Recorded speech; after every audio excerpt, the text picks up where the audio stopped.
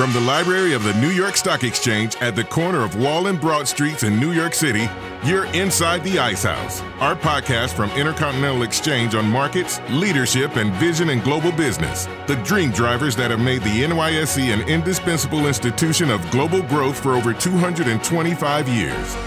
Each week, we feature stories of those who hatch plans, create jobs, and harness the engine of capitalism. Right here, right now at the NYSE and at ICE's exchanges and clearinghouses around the world. And now welcome inside the Ice House. Here's your host, Josh King of Intercontinental Exchange. This is not going to be a newsflash. I worked for many years in Bill Clinton's White House. I've also made it pretty clear on past episodes of this show that I still have many friends who work in Joe Biden's White House and in his administration. But anyone who's listened to me week after week knows I strive to find the common ground in everyone, and our microphones have always been open to everyone. I've had Republican senators and cabinet secretaries on the show, and I also think it's a pretty good thing that people who enter or aspire to enter public service, that they've had a fulsome career in something other than politics before they ask for a fellow citizen's vote. Now, I went to an event last week with New Hampshire Governor Chris Sununu.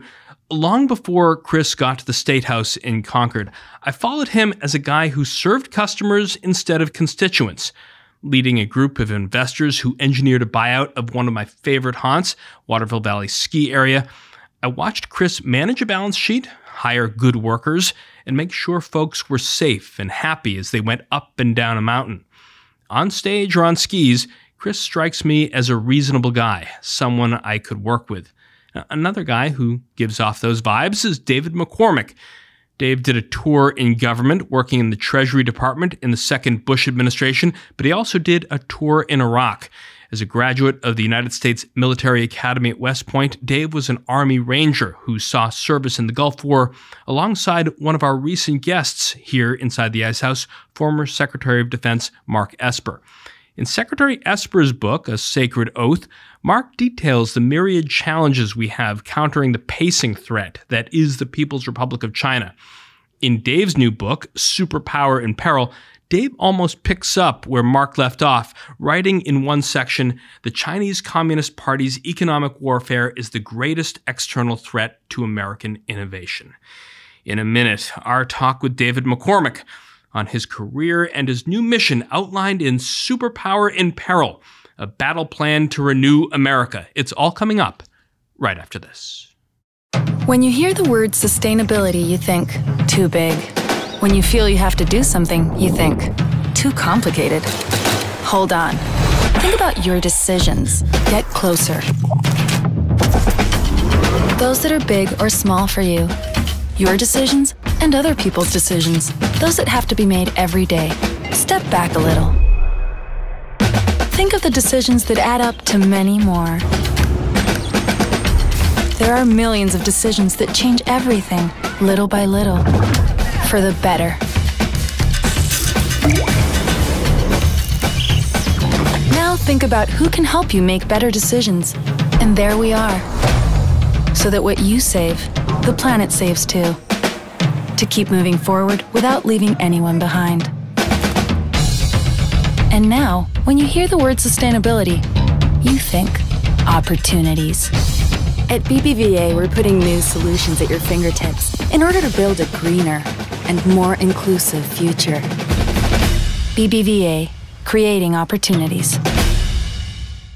Our guest today, Dave McCormick, is no stranger to Wall Street or our mission to preserve capitalism here at the New York Stock Exchange.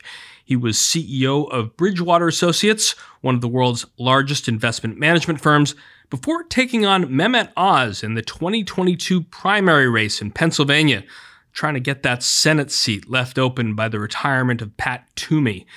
Raised in the Pittsburgh area, Dave graduated from West Point and, after completing his Army service, went to work for McKinsey before helping to bring software firm Free Markets public on that other exchange.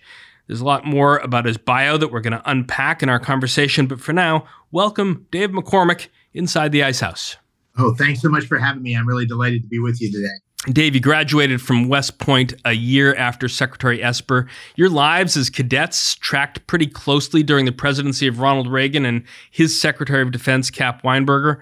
When you were a cow, did you know Mark as a firstie, and what was the world that you found when you paraded off the plane in 1987? I don't think I knew Mark as cadets. I got to know Mark soon after we both left the Army when he was a staffer on Capitol Hill. But we did serve, as you said, in that period. I graduated in 1987, and we were really seeing the end of the Cold War, really right before our eyes. 1989, the wall came down. 1990, the unipolar moment where America was the sole superpower, and then tested soon thereafter in the Middle East with Iraq's invasion of Kuwait. And so it was a unique moment. And I talk about that in my book, Superpower in Peril, because it was really a moment of maximum economic and national security capability. And sadly, through most of the period that's followed, we've been in decline. And that's the focus of the book, how to renew ourselves from that period of decline. We're going to talk about how to renew ourselves a lot more in our conversation, also talk more about your military service, Mark. But your book is dedicated to your kids and your wife, my friend Dina Powell, but also to your parents, Jim and Mary Ann. What kind of fixtures were your folks in the community? What did they teach you? Yeah, my mom and dad loomed large throughout the book. I didn't really realize how big a part of different aspects of my life they were until I wrote the book, and they kept popping up in various chapters. But they're both teachers. We are, I think, 7th generation Pennsylvanians. My mom was born in Punxsutawney, my dad in Plumville, which is right outside of Indiana, so Western Pennsylvania. And they both were teachers. And my dad went on to have a very successful career in higher ed and became president of a little state teachers college, which became a university. And that's where I grew up. He was president of the college in Bloomsburg. And my mom was a teacher as well. And at the age of 50, went back to graduate school and did a PhD, which took a break while I was in the Gulf War because she wasn't able to focus on anything other than getting me home safely. But they're a big part of my life. The commitment to public service, I think decency and humanity they brought to everything they did. The commitment to the next generation as teachers. Dave, right outside the New York Stock Exchange where I'm sitting today is Broadway, where heroes have been honored with ticker tape parades. The largest in history at the time came in April 1951 for General Douglas MacArthur, with over 7 million people in attendance. I want to hear a little bit from General MacArthur at West Point 11 years before that parade. Duty, honor, country. Those three hallowed words reverently dictate what you ought to be, what you can be, what you will be. They are your rallying point. They are your rallying points. Dave, your book starts with that quote. How did you get to West Point, and what was your experience there? I was just there last week. I was there last Wednesday, and I walked the beautiful plain, and I walked right past MacArthur statue and read that quote. And it's such a touchstone for what America is all about and what West Point's all about. And a reminder, a funny aside here is that MacArthur's mother moved into the Thayer Hotel at West Point when he was a cadet. And Dina and I have 6 daughters, and I keep insisting that I'm looking for accommodations right outside their campuses where I can stay, which is the most horrifying concept in the world to them. Absolutely horrified. But I grew up in a small town, as I said, Bloomsburg. I was a decent student, but I was just really focused on sports, wrestled and played football. And I got recruited to play football at West Point, and then I got recruited to wrestle at West Point. I ultimately wrestled all 4 years at West Point. Pennsylvania is a big wrestling state, and it was interesting because I didn't have really much interest in going when I initially was recruited, but my father insisted that I apply. He said, "This is a personal choice you have to make your own, but you must apply." And to my surprise, I was accepted. And in my small town, being accepted became a big deal because no one had gone to one of the academies for decades. And it sort of took on a life of its own, even though no one in my family had been in the military. And it became really the greatest decision I ever made, because West Point opened my eyes to the world, to America, and a sense of purpose, which was sort of vaguely in my mind about service, but West Point really is all about service to country. And it embedded in me, I think, this commitment to serve throughout my life, and I've tried to live by that. Now, at the beginning of that life of service, Dave, your enemy in the early 1990s was Iraq, part of the first President Bush's effort to push back an incursion into an ally of ours, Kuwait. Now, in the 30 years since, a lot of our military's time and treasure has been spent on securing that same turf as well as Afghanistan. Was that time and treasure misspent instead of focusing on China? I've had a lot of time to reflect on that, because when I was in Iraq in the first Gulf War, President Bush, 41, made the decision to withdraw after Iraq had been, put back in its place in Iraq and pushed out of Kuwait. And that was the commitment he had made to the coalition. And when 9/11 happened and subsequently we invaded Afghanistan and then Iraq, at the time, given the threat of weapons of mass destruction and the intelligence that I certainly understood to be in place, I thought it made sense. And even wrote an article at that point that said it made sense. But now in retrospect, after 20 years, it's clear that there were a lot of decisions along the way that prolonged our time in Iraq, a lack of strategic clarity, a lack of focus, a lack of political leadership. And I think there were enormous mistakes made. And you sort of see that, you talk about that conceptually on a podcast like this. Yeah. But then when you're on the campaign trail in Pennsylvania, you see it. And that's why I think you have this rise of concern around Ukraine, which we can talk about in a minute. But, the people that most suffered from 20 years of war were people in, the third and fourth quartiles socioeconomically. There are people in small towns in northeastern Pennsylvania and western Pennsylvania and Ohio that sent their sons and daughters abroad. Not only lots of lives, but we have lots of people that came back and really had their lives, significantly disrupted and still are back on track. A statistic that still shocks me is that 22 veterans a day take their own lives. And so there's lasting effects that we need to deal with, which I think call lots of the decisions into question. Talking about calling decisions into question, Dave, I helped bring President Clinton to Beijing, and each of his successors in the Oval Office hoped for a better outcome with their counterparts, Jiang Zemin, Hu Jintao, Xi Jinping. You were Undersecretary of Commerce and Undersecretary of the Treasury during the second Bush administration. Did our past leaders misjudge their adversary? I think so. I think there was bipartisan misjudgment. Interestingly enough, there was a bipartisan consensus 20 years ago, just like there's a bipartisan consensus today. 20 years ago, the bet that policymakers made was, if we open our markets to China, encourage China for economic liberalization, that would be great for American industry because we'd have reciprocity. That would be great for the evolution of China and increase the likelihood that would be benign in terms of China's goals and aspirations. And it didn't turn out that way. The intellectual property theft that's taken place over the last 2 decades has been enormous. China has built, really, under President Xi, a techno-authoritarian state, which poses, as I say in my book, Superpower in Peril, enormous challenges, both economically from a national security perspective. The aspirations of China to displace America are without question. If you have any doubt about that, the last couple weeks, when we saw the picture of President Xi in Russia encouraging and validating Putin's invasion into Ukraine, and in the very same week, the Chinese foreign minister brokering a deal between Iran and Saudi Arabia, you see that China has a set of objectives and capabilities that truly threaten America and America's place in the world. And now we have another bipartisan consensus, which is we need to toughen and strengthen ourselves in response to that. What we don't have is a clarity of what to do, a clarity of a strategy, which is what I try to outline in the book.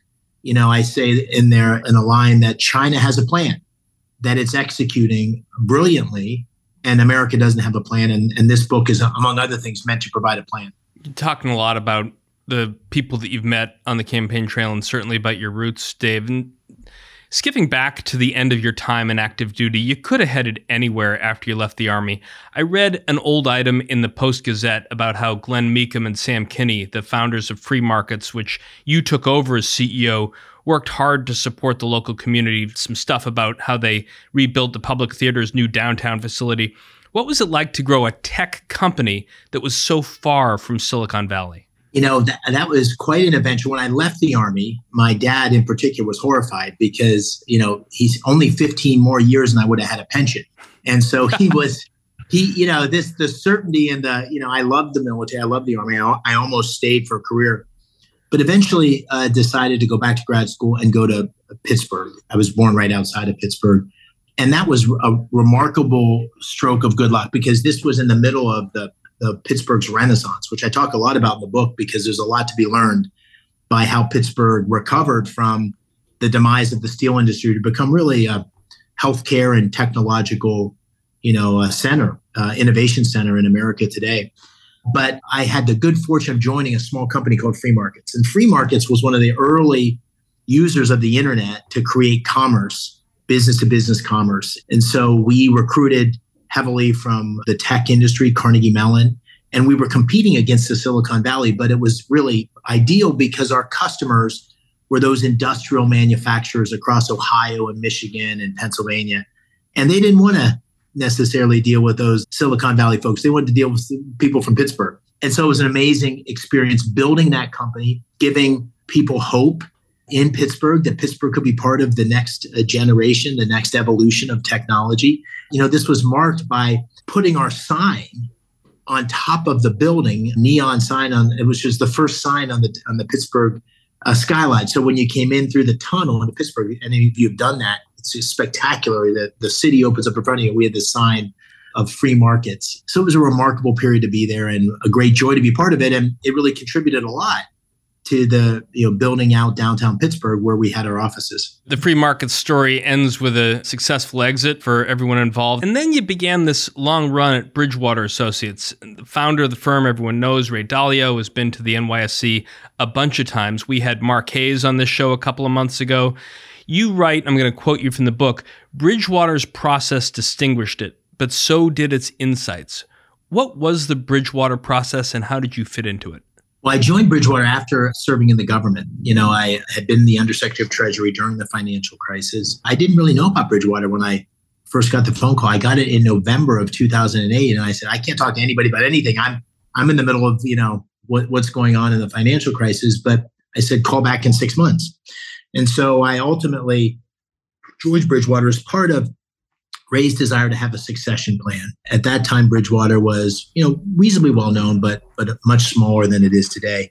And what was unique about Bridgewater, among other things, was a culture of, continuous improvement, radical truth and transparency, an idea meritocracy. These were key themes that weren't just words, but really drove how the culture of the firm worked. And it was the idea that in markets, the right answers don't necessarily reside with the oldest, most senior person. And you needed to have an environment where people could, debate ideas and, really truthfully and rigorously try to get to truth with rigor. The second part of it was the idea that understanding markets started with some principles, fundamental views of how markets worked, which could be systemized into a set of equations, algorithms, that could be then used to trade markets in a very diversified way. So the mantra was fundamental, systematic, diversified. And that was a really unique way of thinking about markets that Ray started, 40 years ago when he would write down on a yellow pad of paper how markets were supposed to work. And ultimately, with computerization, he was able to create algorithms that reflected those views.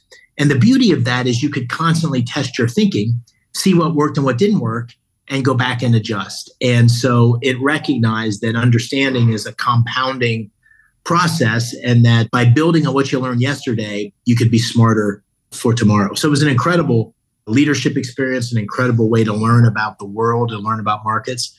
And it was an incredible way to learn about myself. In the not too distant past, bring us to Bridgewater in 2020. Obviously, COVID took hold early in February or March, but not before everyone did their annual flock to Davos. Here's Ray on CNBC at the World Economic Forum that January. I want to hear him talking with Andrew Ross Sorkin about China. Does it play into not just whether the bonds are attractive or not, but whether there's a larger fight at play or battle at play? There are four major conflicts that we're having with China, and trade is one of them. And this deal is a small part. It's a deal, and it's done. But there's a trade, there's a technology war going on. Right. There is a geopolitical war that's going on. There could be a capital war that is happening, because what you're having is the emerging power, in many ways going global and challenging an existing world power, and there's going to be lots to argue about. Dave, I've heard you talk about how you were in the drafting process of this book long before the campaign, so maybe you and Ray were sort of both at your computers as he was writing The Changing World Order, How Nations Succeed and Fail. But were you and he aligned on how you saw the landscape changing? Did it feel like a superpower standoff to you as well? We're more or less aligned on the quote that you just shared, but we weren't aligned, in my view, and we agree on lots of things, but we didn't agree on really the evolution of the U.S.-China conflict and the motivations behind many of the things the Chinese were doing. So I saw China as an emerging threat. I saw that as early as 2005, by the way. As I write about in the book, some of the speeches I gave, I certainly didn't see the techno-authoritarian success that China would have, where it's really a technology leader and confronting us and challenging us in many ways. But I certainly saw the early signs in 2005 of where China was headed, and that's only gotten much worse. And I don't see its intentions as benign. I see China's intentions as aggressively countering U.S. interest. And so I think where Ray and I may have some differences, at least based on what I've seen him write, is that I view this as an existential threat. And I don't view it as misunderstanding on both sides. I view it as intentionality on the part of the Chinese leaders and Chinese Communist Party. We should say that our dispute, in my mind, is not with the Chinese people. It's with the communist leadership that's taking China in a very unfavorable direction. And that our response is in reaction to China's aggression. China's actions are not in response to our aggression. So the intentionality, the motivation, the root cause of the conflict, in my view, is where China's headed, particularly under President Xi.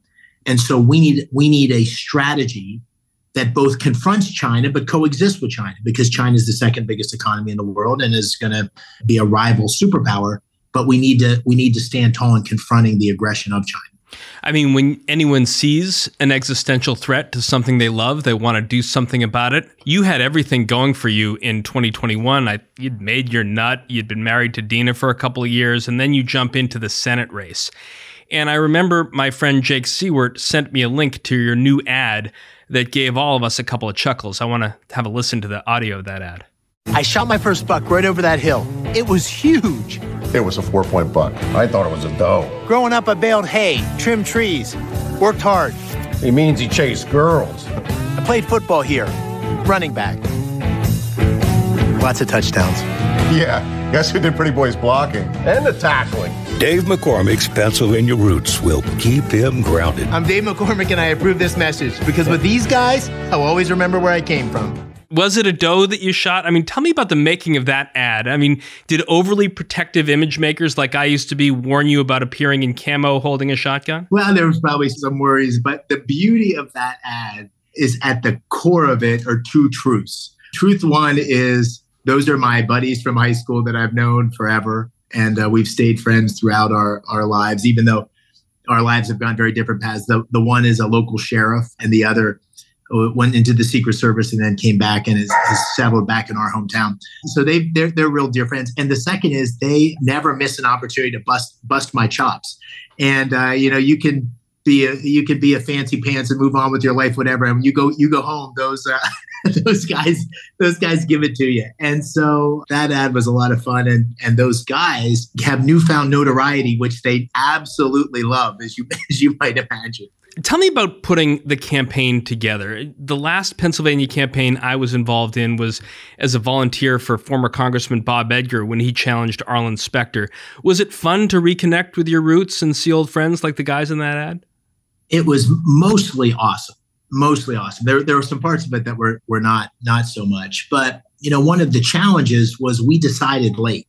The real catalyst, people had approached me on running when Toomey decided to step down. I had initially thought it wasn't a great idea.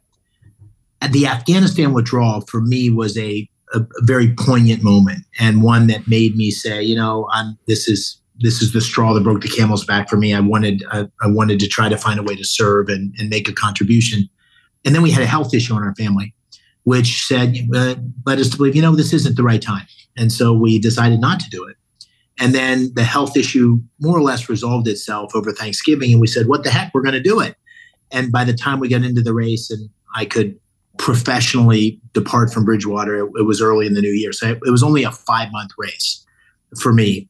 And as Dina likes to say, I had 0 name ID. So people, when I started, thought McCormick was a spice. My primary opponent was Mehmet Oz, who had, like 100% name ID. So it was a challenge to kind of learn everything as a candidate. I'd been a CEO for, 15 years of my last 25. And, I had learned to lead in a certain way. And running a campaign, as you know, is completely different.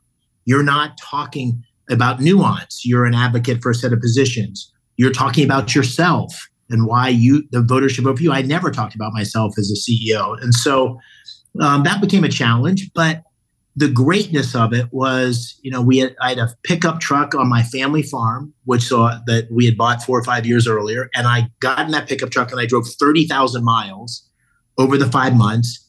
Every diner, VFW, and fire hall I could find, I visited.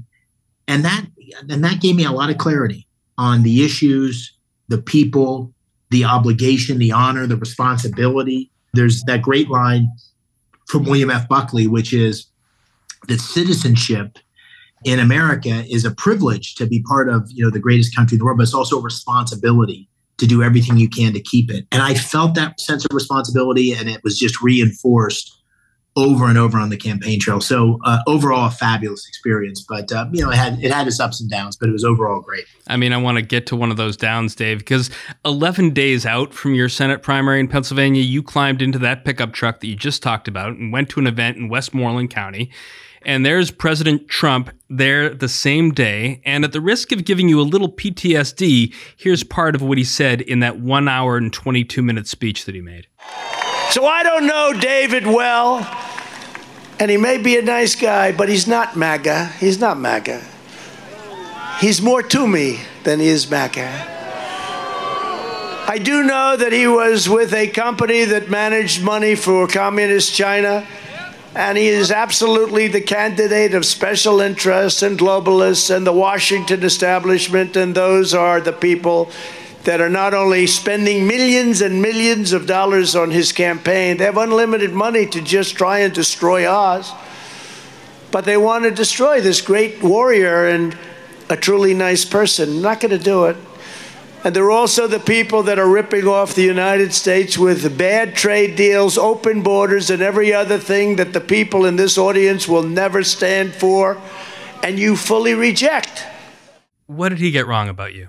Well, he got a lot wrong about me. The context to that was, he had stayed on the sidelines for most of the campaign, which is what I had hoped he would do. I knew he had a good relationship with Mehmet Oz, and so I had hoped that he would just he had endorsed an earlier candidate, and then that candidate had withdrawn.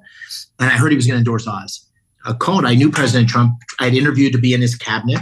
He had offered me the job of deputy defense secretary. Dina had worked for his administration as deputy national security advisor. So we knew President Trump.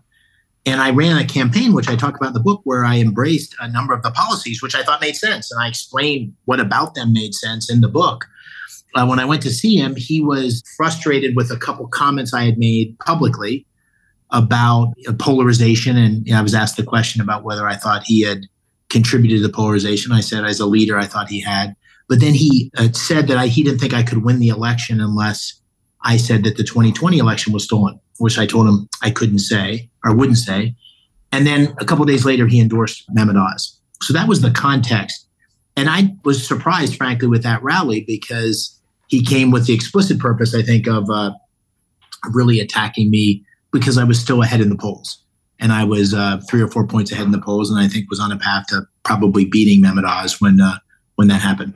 You know, what he got wrong, the warrior in the story is me. I am the outsider. I was running as someone who had never served in elected office. I was running as someone who had really no connections, got no support from anyone other than my individual donors, and was running as someone who thought that the system was broken and that the traditional party hadn't been serving Americans and Pennsylvanians adequately, which was my motivation for running.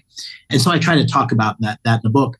And to be clear, you know, when you lose a campaign as I did, 1.45 million votes cast, I lost by 900 votes.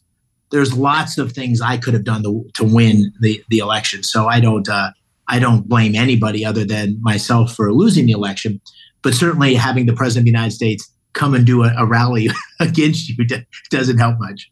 If you judge two former candidates by their Twitter feeds, Dr. Oz has pretty much gone back to that old focus on health issues and what has made him a celebrity. Well, you are still on the front lines of politics and policy. I saw a couple of tweets you sent out the other day from your return to West Point and the lecturing that you're doing. When the votes didn't go your way in 2022, how did you dust yourself off and chart a new course? You know, I said that even the day I conceded, I really didn't know and still don't know exactly the path. But I said, you know, I'm committed to Pennsylvania. I want to be part of helping Pennsylvania. That may be helping other candidates. That may be being a candidate myself. And you can't have the motivation for running for office and say that you think the country's headed in the wrong direction and then lose by 900 votes and say, just kidding. You know, if you really believe that, then you kind of have an obligation to do what you can. And so the book, Superpower in Peril, I started before I ever decided to run, before Toomey had even announced. I finished that. And the book was really a representation of what I was trying to do in the campaign, which is lay out a positive vision for where the country should go that's grounded in the values that have made America great, but also policies that reflect our moment and the challenges we face in terms of the deterioration of the American dream, as well as the challenge of China. And the book essentially lays out a path for educating our people, confronting China, and securing America, securing the country. So that's what I'm focused on. I'm not sure whether, what the next step will be. I'm considering running again for office, but I haven't made any decisions. But I certainly want to be a contributor to the debate and hopefully be part of the answer. After the break, more on that new course, more on the debate that Dave just mentioned, and the new fight we're in with China. We're talking more with Dave McCormick, author of Superpower in Peril, a battle plan to renew America. It's all coming up right after this. Shopify Editions is back with over 100 product updates and enhancements all in one place. Explore our latest solutions for every aspect of commerce, from starting and scaling a business so you can sell everywhere easier, to flexible components for enterprise needs. Businesses can choose which technologies they need to create the customer experience they want. And developer tooling to customize any commerce experience. We know how important it is to offer the right mix of power, flexibility, and customization across our surfaces. No matter what you're building, you can build for the long term with Shopify. Visit shopify.com/editions. Welcome back. Before the break, I was talking to David McCormick, author of Superpower in Peril, a battle plan to renew America, about his early life, his military service, and his career leading up to his 2022 Senate campaign to replace Pat Toomey. Now, Dave, we're going to pivot a little bit to the battle plan and what may take you and us to 2024 and beyond. I have been watching your Twitter feed, saw what we were just doing at West Point the other day. Another aspect of our military here in New York this week, the Navy will commission the USS Cooperstown. It's a Freedom-class littoral combat ship, perhaps sort of past its time already, even as it gets its commission.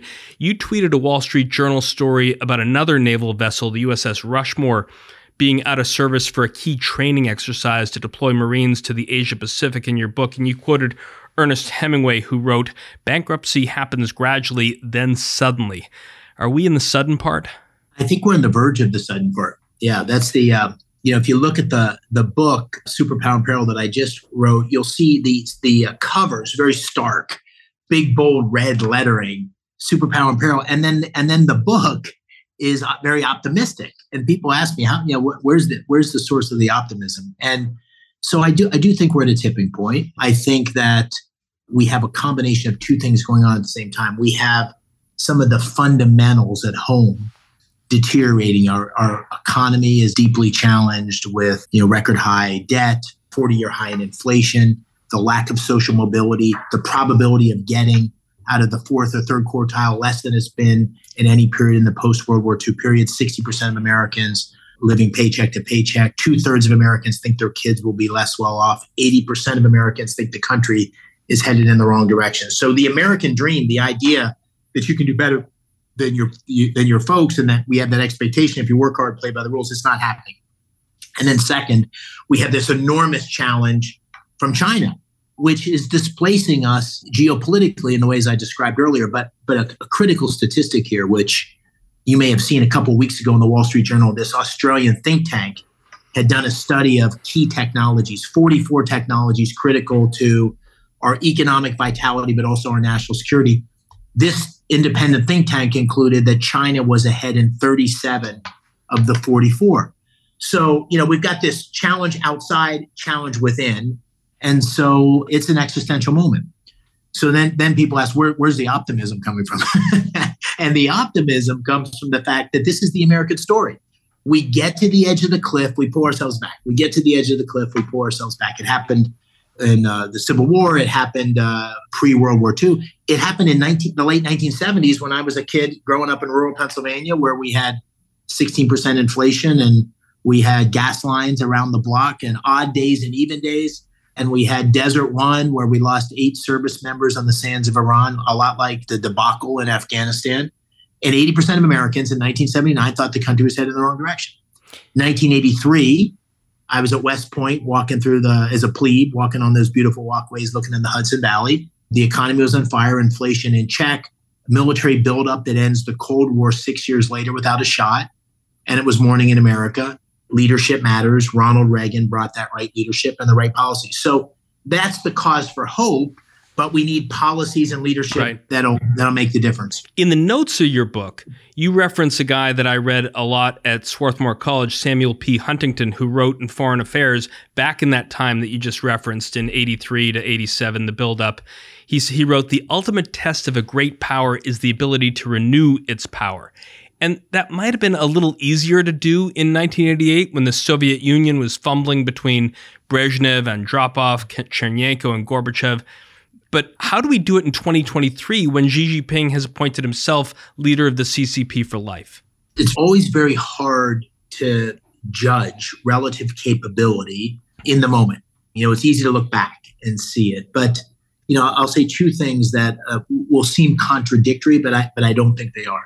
One thing is China is really eating our lunch in certain ways, in technologically, in its clarity around data as a key source of innovation and security, its geopolitical strategy, it's the way it's engaging around the world. And we have a much better hand than they do. Those two things may seem a contradiction, but they're not. And by that, I mean the uniqueness of America is its agility, its resilience, and its versatility.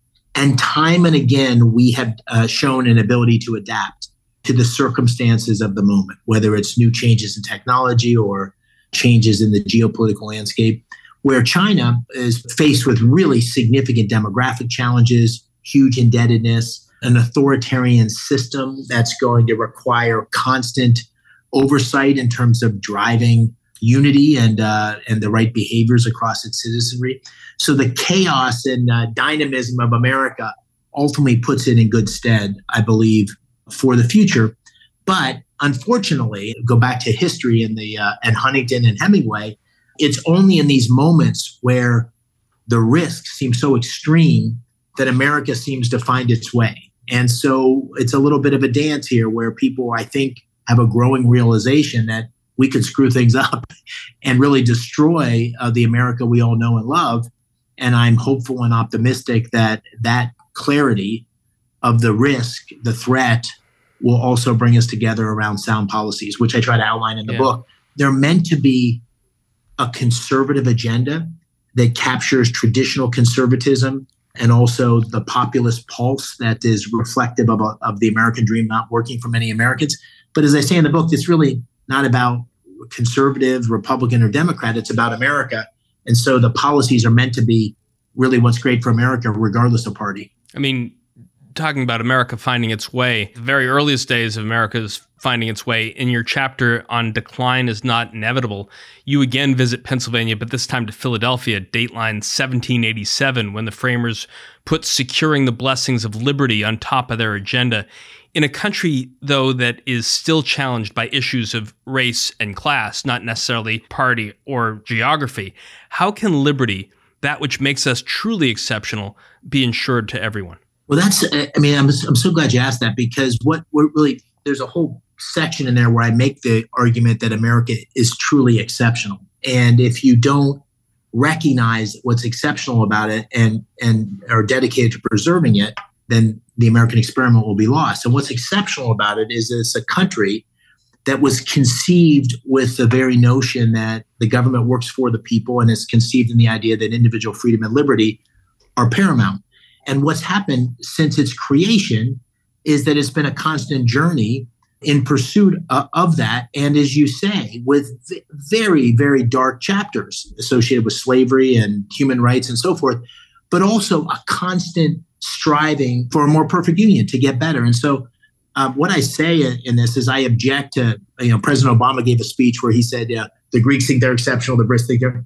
No, I object to that. I think that America is exceptional by any measure. And what's happened in the world in terms of alleviating poverty, saving Europe from Nazism, the economic growth and vitality that America's brought to the world is beyond measure and in comparison to any other country.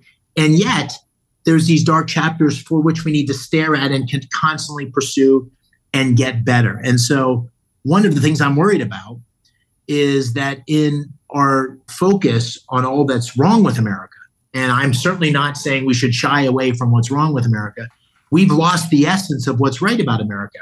And we need to teach history and reinforce the uniqueness of that experiment, even as we acknowledge the things that still need a lot of work, and they're the ones you refer to, racism and so forth. So that's my take on it. And I'm deeply worried that our next generation is not grounded in a true understanding of that. And if you don't have that next generation thinking that it's their obligation to preserve America, I'm afraid that we won't. And talking about the next generation, Dave, part 2 of your book, you give that section the renewal agenda, where you focus on talent, technology, and data. And I want to just take each in quick tandem, starting with talent. Now, you gave the 2009 commencement address to graduates of Bloomsburg University, where you mentioned earlier your dad once served as president. The next commencement of the college is next Saturday, May 9th in Redmond Stadium. But well before they get their diplomas, how do we make radical improvements, as you write, to our K-12 education system? Well, this is this has been something that, if you're a conservative, people have talked about school choice as the key for ensuring the right quality in our schools, the right competition for great students. And I would argue school choice is the absolute best way to ensure opportunity, equality of opportunity, because it's not the blue collar kids, it's not the minority kids often that have choice if we don't have choice, because they're, wealthy parents can send their kids anywhere. And so I think our current system really has a heavy bias towards disadvantaging those kinds of students. And I think we have a moment. So COVID gave parents a window.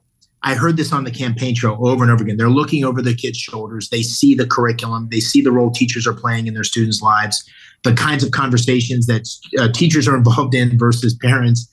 And they found it wanting. We saw this in Loudoun County with Glenn Youngkin. We see this in the legislation that many states are passing in Arkansas, Iowa, Florida, and elsewhere. The school choice really is a tipping point. And I know this is this is an issue that divides people often along party lines. But for me, that school choice revolution is upon us. It offers an enormous opportunity to improve the quality of K through 12. and an enormous opportunity to give a greater opportunity for all, because the money is on the back of a student and goes with the student, as opposed to going into a public school system, which by any measure, outcome measure, is failing, and which by any measure, the dollars that have been allocated over the last 10 years are disproportionately going to administrative cost and not to students. And so it's one of those things, if you're in business, it's such a failed system that I can't imagine we wouldn't embrace structural changes that would fundamentally bring about change. Now, here at ICE, we have a long list of engineering jobs that we need to fill. You write, and I'm going to quote you here from the book, that skilled immigration can help fill the labor gaps we're experiencing in our economy and make our nation more innovative and dynamic. If you were in the Senate, Dave, how would you work with Secretary Mayorkas, both to secure the border, but also remain true to our creed and make it more easily welcome those who can help us rebuild the nation? I talk about that at length, the skilled gap, the skilled worker gap we have. And there's two solutions to it. One is, we have a mantra. I grew up with this where, a 4-year college education is the path to a great middle-class life and great opportunity. And we know that there's a great opportunity to train people with technical skills to be able to fulfill some of these great jobs in manufacturing or fracking or whatever it is in places like Pennsylvania. And there's just inadequate skilled workers. We don't have enough emphasis on that. We don't have enough programs on it. And I think that if I was a U.S. Senator, one of the things I'd be emphasizing is allocation of resources, VA benefits, Pell Grants, all of that, to making skilled training, 2-year degrees, community colleges, and so forth, a real area of focus, because it's an enormous economic opportunity. It's one way to address that American dream slipping away problem. The other thing I do talk about at length is skilled immigration. So I visited the border. I think by any measure, our border is a disaster. We need to secure the border. I think the current administration has failed on that. And I think there's a lot to be done. But let's not let that conversation stand in the way of recognizing that skilled immigration has been critical to America's innovation, its economic well-being, and it's great for all Americans. It doesn't displace U.S. jobs to have skilled immigration, particularly if we had reforms to our immigration system. And so one of the things that I think offers real opportunity is a reform to our current our legal immigration processes. We've got to embrace that, I think, for economic well-being and economic opportunity. And one of the things I outline in the book is an agenda for reform of that legal immigration system that's more analogous to what Canada has, which is zeroing in on particular skills that our economy will most benefit from and all Americans will benefit from. In the area of technology, Dave, Superpower in Peril uses, I will posit, a relatively unsympathetic villain in Huawei to demonstrate the perils of Chinese dominance in technology. But I'd wager, without asking for proof, that you and Dina have a couple of iPhones and iPads lying around. And until a spate of recent stories about expanding manufacturing in India and buying microchips made here in Arizona, Apple has been producing about 95% of its products in China. I want to hear a clip of Tim Cook speaking at an event late last year at the Taiwan Semiconductor Manufacturing Facility that was just opening up in Arizona. Good afternoon and hello, everyone. I am so glad to be here to celebrate this milestone with you. We're joined this afternoon by President Biden, whose presence sends a powerful signal about the significance of this moment. President Biden, thank you for your leadership, and thank you especially for signing the CHIPS Act into law, which will make more and more projects like this one possible. So, Dave, you say in your book that President Biden's CHIPS Act is both flawed and incomplete. Why? First of all, the sentiment, what's behind it, I think was good in the following sense. We have made a huge strategic failure in the sense that our entire semiconductor industry is offshore. That creates huge national security risk. 90% of the semiconductors we need are manufactured 90 miles from mainland China. This is madness. It is a bipartisan failure. And the CHIPS Act is a first step designed to try to address that. I think there's three things that are flaws. One is the government should be much more involved in basic R&D. We spend about half of what we did on basic R&D as a percentage of GDP than we did in 1950. And that's something that the government should play a unique role in from a national security perspective. Second, I argue in the book that we shouldn't do what China does, which is state-owned enterprises and subsidization. But the CHIPS Act is more analogous to traditional industrial policy in the sense that it directs money to specific companies.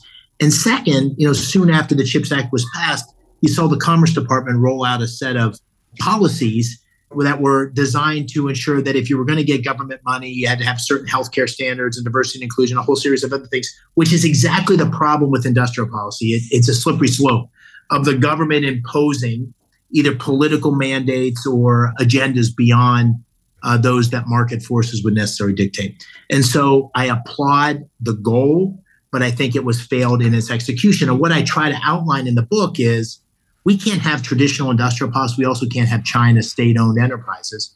What we need to do is have a set of policies that are directing private capital to the areas that matter most for America's security, and doing that through thoughtful tax incentives or co-investment by the government that draws in private capital and doesn't suffer from the government picking winners and losers. We know what that means historically. We don't want any more Solyndras. We've got to have a much more significant flow of capital into these areas of such geopolitical significance. I don't think the government playing a heavy-handed role is the answer, but I do think the government being much more involved is, which is why I have a part of the book, which you may have seen, which says, what would Milton Friedman say? And Milton Friedman, I'm not sure what he would say. He would probably argue against what I'm arguing for. And my response to Milton is, hey, we're losing. So we've got to find ways to draw market forces into our policy toolkit in a way that solves the policy problem, but doesn't sacrifice some basic principles of markets. So we've talked about talent. We've talked about technology. Let's finish this sort of central part of the book on data. ICE's second quarter earnings are going to be released on Thursday. About a third of our business is literally data services, but data really infuses the whole business. And Bridgewater's systems, too, you wrote, ran on millions of pieces of data. I used to think that was somewhat a cliche phrase to say data is the new oil. We've used it on this show a couple times, but why do you believe data is the new sunshine? Well, first of all, data is of enormous strategic significance for innovation, for national security, for personal privacy, for social behavior. I mean, its importance is growing exponentially. And that's why it's of such strategic importance. The reason it's not like oil is it's non-rival. And what that means is it can be used over and over again. So it's got added power for that reason. And this is an area where China also has a plan, and we don't have a plan. And China, because of its authoritarian model, has access to data and is using data in ways that I'm not advocating we should do, but it gives it enormous advantage. And we've got really no national data strategy. We don't have adequate privacy to protect individual data. We don't have adequate guidelines for sharing data for innovation purposes. And we don't even have appropriate liability that I argue from a social media perspective in terms of guiding the marketplace of ideas, which in my estimation is tilted in a very significant way in terms of the social media atmosphere, which is where the majority of Americans, a growing number of Americans, are getting their information. So what I argue for is a data framework that talks about how we use data at home, but also how we collaborate abroad to make sure that the power of data is brought to bear in preserving U.S. economic and national security leadership. So moving forward into leadership, because it's a good segue, let's finish up our conversation with part 3 of your book, which is Leading Renewal. And let's start with a conversation that your old friend and mentor, the former Deputy Secretary of the Treasury, Bob Kimmitt, had a couple of years ago, sounding the alarm on China in his conversation with David Weston on Bloomberg. Let's take a listen. But let's be clear, we are in a decades-long competition with China, not just on trade, but also political, military, and other issues. We thrive on competition. Let's all play by the rules and continue to compete. So I think this trade deal will be an important next step, but we are looking at decades of competition between our two countries and, by the way, our two systems. Your view is confront China, secure America. How do we do that? Well, on the China front, there's sort of two things I argue. First, the first, and this can't be lost, and I don't hear enough of it, we need to go to the gym. at home. We need to build muscle at home. Part of our challenge with China is we're not doing the right work at home. And so that whole education reform, data security, all the technology policy, those are necessary to have the kinds of strength at home that we need to confront China. And that has nothing to do with what China does. It has everything to do with what we do. And so that's a big part of the book. But the second thing we need to do is have a whole of nation strategy for dealing with the challenge of China. And I lay out 4 or 5 pieces of that. First and foremost, strategic decoupling. And so what I argue for there is the things that have enormous national security implications or economic implications where we should reduce our dependency. Semiconductors is the best example. Pharmaceuticals is another. Think about this as concentric circles. And there's a set of things in the closest concentric circles that we wouldn't want anyone to have control of, but certainly not the Chinese, who are our primary adversary. And we've let ourselves become dependent, and that's we need to bring that home. I am not one who's arguing for a complete decoupling. I think that, very practically speaking, would be very difficult, would have enormous economic implications. And, going through the campaign trail in Pennsylvania, you go to a manufacturing facility and they say, listen, we need to stop the unfair trade practices of China. I agree, and I argue for that. But, I go to a Harley-Davidson supplier and they say, hey, listen, we want to have access to Chinese markets because we're selling our Harley-Davidsons there. And the racks we make for the back, 80% of that business goes to China.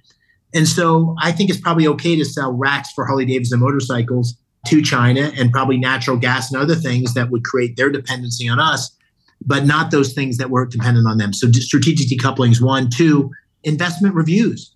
I think it's shocking at this point that we have venture capital firms in the Silicon Valley investing in artificial intelligence companies in China, whose primary customer is the PLA, the Chinese military, or the Communist Party. We need to have a reverse CFIUS to review those kinds of investments and stop them. Third thing we need to do is hold China accountable for bad behavior. The most notable is coronavirus. It's also an example of where we're not having an open and honest debate. And from a media perspective, the idea 3 years ago that the COVID virus might have emanated from a lab in Wuhan, given that it started in Wuhan and that the lab does such research, was viewed as a conspiracy theory. You couldn't even talk about it. Now, 3 years later, we have acknowledgement that our intelligence services think that that's a real possibility. So that kind of thing we need to hold China accountable for. And then finally, we need to have a much more, and we're starting to see this, clear strategy for how we engage with our partners around the world, like the Philippines, like Australia, like Japan, to ensure that we have a set of alliances that will help check Chinese economic and security aggression abroad.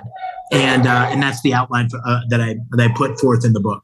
Dave, one of the final chapters is reviving institutions, and it spans really from your days playing for your high school football coach at Bloomsburg High School, Tom Lynn, to ESG pressures that you and your colleagues felt at Bridgewater, to what you see as the current risk aversion in the military. How do we get more people like Coach Lynn to speak the truth, call people out, and get leaders to assume responsibility for what happens on the field? I really try to imagine. First of all, you can write a policy book, but I got halfway through writing the policy book and I said, well, if we don't have the right leaders to carry this forward, it doesn't, you can have all the great ideas in the world, but the leadership is an incredibly important part of the equation. And you need leaders that demonstrate a certain set of characteristics, which I talk about, but I think we need also leaders to renew our institutions. I argue that we have real institutional corrosion across all the institutions, whether it's our military or our business community. And we see that in one of the most important factors of leadership, which is trust, which the American people have lost trust in their Congress, in their public officials, in their business leaders, even in their military, which for decades had been at the pinnacle of public trust. And there's lots of reasons for that. But I think first and foremost, there's this notion of institutional decline where institutions are starting to take on a life of their own and putting forth policies and agendas that aren't necessarily in line with their missions, their core missions, or their core goal. And the examples I use, for example, are the military, where I think the sustainability agenda has almost hijacked the military agenda. And the Biden administration, the Army, which I of course feel particular allegiance to, released its climate change strategy before it released its warfighting strategy. And so when I talk about that, I try to do this in a very thoughtful way. I try to acknowledge what the goals are, but I think we've lost true north in terms of institutional leadership. And there's some people that say the only way to fix this is to blow up our institutions and start over. I don't think that's practical, but I do think the right leadership at the top can completely reorient the direction. And so I try to outline what that would mean in our military and driving the innovation agenda, what it means for business leaders that I think need to come back to the core principles of building businesses that maximize value for shareholders, for employees, and for customers, and don't go down the slippery slope of CEOs becoming political actors. I think it's a very hard thing to stop once you get started. I know that's controversial, but I try to lay that out in a thoughtful way as somebody who's been a CEO of a public company, of a private company, someone who's been on boards and sees all these pressures. And I try to make the case for institutional clarity and integrity and leadership that drives towards those core missions. And then in the final chapter, I try to then talk about what the essence of real leadership is and what kind of leadership we need, transformational leadership at this moment. Yeah. And as we wrap up, Dave, let's talk about a time for leaders. And it'll bring us back to really one of your toughest days. I want to bring you back to your concession speech almost 1 year ago, June 4th, 2022. A recount showed that Dr. Oz beat you by 950 votes out of more than 1.3 million cast in the May 17th primary election. Let's hear what you said that day with Dina by your side. With the recount largely complete, that we have a nominee. And today I called Mehmet Oz to congratulate him on his victory. And I told him what I always said to you, that I will do my part to try to unite Republicans and Pennsylvanians behind his candidacy, behind his nomination for the Senate. It wasn't the first time you'd ever been counted out. Ray Dalio once asked you to become co-CEO of Bridgewater, but then he fired you and asked you to take on a lesser role. And you could have left the firm, but for the next 5 years, you bore down, logged more miles than anyone else in the company, and then rose to become CEO again in 2017. Now, there are calls for you to do what Bridgewater did, be that man in the arena that Teddy Roosevelt talked about at the Sorbonne in Paris. I'm not going to ask you if you're going to challenge Bob Casey next year. Everyone does that on all the shows that you appear on. But answering that call is for you to do at some point in time of your choosing. But what I am interested in knowing is if you did do it again, answering the call for a time for leaders, what would you do differently compared to what you did 2022? Well, there's so many things that were incredible about that experience. But the thing that I learned most was finding my voice as someone who was trying to be a political leader. Essentially was a full circle of understanding the issues and sort of working my way through what were on people's mind. But then authenticity, being myself. And I'm not suggesting I wasn't authentic in the last campaign. I was at every step of the way. But I think authenticity is the currency of politics. Authenticity is, I think, what's often lacking in politics today. Authenticity, I'm not sure if it's always a winning strategy. I'm not sure you can win by being completely authentic. But for me, the clarity of authenticity is the thing that I value most in terms of pursuit of public service, is the thing that I would emphasize. That every question would start, every policy position, every opportunity would start with, what do I authentically believe? What do I think? And how can I convey that to the voters? And I think if you have that as your true north, then, however the chips fall, you're going to feel like you've done your best and competed well for the thing you're competing for, which for me was to make a difference. And so I think if you don't start with authenticity and carry it through from beginning to end, your capacity to make a difference in a way that you're proud of is also going to be really limited. So that's the watchword, authenticity. And you are authentically being surrounded by your two biggest fans, your golden retrievers, who are calling for you to get into the race through their plaintive cries. I can hear them at the rally out in Western Pennsylvania right now. That just may be calling for lunch. So we'll wrap up real quick, Dave. But the circumstances of 2022 were one where President Trump was trying to exert his influence by anointing nominees, as he did with Dr. Oz, as he did with Kari Lake. I began my introduction talking about Chris Sununu, who doesn't shy away from distancing himself from President Trump, but he leans in hard to crossing over to appeal to Democrats and even New Hampshire liberals. What's the case for more people like Sununu, Mitt Romney, as the future of the Republican Party? I don't want to align myself with a particular person. The case I think that needs to be made is what I made in the book. I took 250 pages to make the case. And I think the Republican Party needs to course correct. I think the traditional, Republicanism, small government of the party was inadequate to meet the needs of the people. And I think the populist pulse that we saw under President Trump has merit, but needs to be aligned with some core conservative principles. So that's the agenda I've tried to lay out. And I think that agenda with the right leaders is what's going to take the Republican Party, the conservative movement, and the country forward. And, I'm in favor of candidates and leaders that want to look forward and have an agenda like that. I'm happy to hear other agendas, but that's what I was trying to do with the book, is kind of lay out a roadmap of where I actually thought the country needed to go and the solutions for the genuine problems and crises we face. I won't ask you to make any predictions about the next campaign, but you write a lot about your joy in attending the Army-Navy game. I've been to the last two, the Meadowlands and Lincoln Financial in Philadelphia. Last four of those contests split 2-2, Navy, Army, and Navy leads the series 62-54 with 7 ties. Next matchup, December 9th, Gillette Stadium in Foxborough. Navy has a new coach. Any predictions on the next Army-Navy game? I go Army. I predict. I will strongly predict the Army will win this game. With that strong prediction, I'm going to let you go. Thanks so much, Dave, for joining us inside the Ice House. Thank you for having me. That's our conversation for this week. Our guest was David McCormick, author of Superpower in Peril, a battle plan to renew America. If you like what you heard, please rate us on iTunes so other folks know where to find us. And if you've got a comment or a question you'd like one of our experts to tackle on a future show, email us at icehouse@ice.com or tweet at us at IceHousePodcast. Our show is produced by Pete Ash with sound engineering and editing from Ian Wolfe. I'm Josh King, your host, signing off from the library of the New York Stock Exchange. Thanks for listening. Talk to you next week. Information contained in this podcast was obtained in part from publicly available sources and not independently verified. Neither ICE nor its affiliates make any representations or warranties, express or implied, as to the accuracy or completeness of the information, and do not sponsor, approve, or endorse any of the content herein, all of which is presented solely for informational and educational purposes. Nothing herein constitutes an offer to sell, a solicitation of an offer to buy any security, or a recommendation of any security or trading practice. Some portions of the preceding conversation may have been edited for the purpose of length or clarity.